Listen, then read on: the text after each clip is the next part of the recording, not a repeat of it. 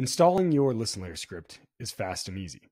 Simply copy it from the interface and navigate to Google Tag Manager. We're going to create a new tag.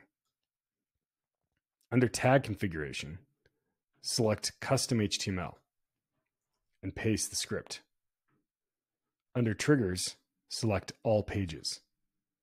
Then we'll simply name our tag. You can go ahead and publish, or you can preview. In this case, we'll publish our tag.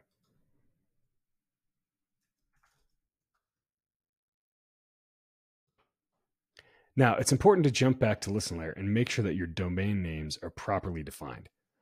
ListenLayer requires you to define your domain names exactly as they will load when the script loads.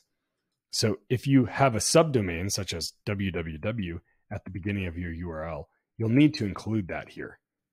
And if you have a website across multiple domains such as www and blog, you'll need to include both of those domains for ListenLayer to work across all of them. In this case, we'll grab our domain name, paste it in. Again, make sure that it's fully written out. Then we'll go ahead and publish our changes. It's important to not forget to publish your changes.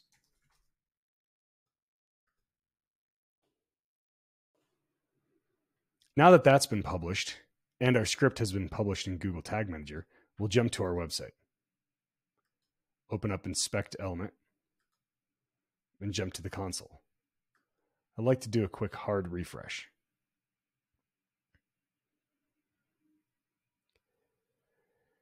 If ListenLayer is running correctly on your website, we'll write specific information to the console, starting with your account ID.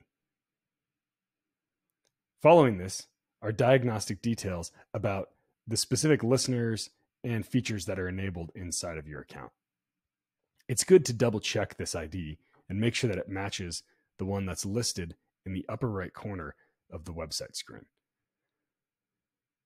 If you can't implement your script using Google Tag Manager, you can place it directly inside of the code. It will need to exist on every single page, and it will need to be put above the GTM container.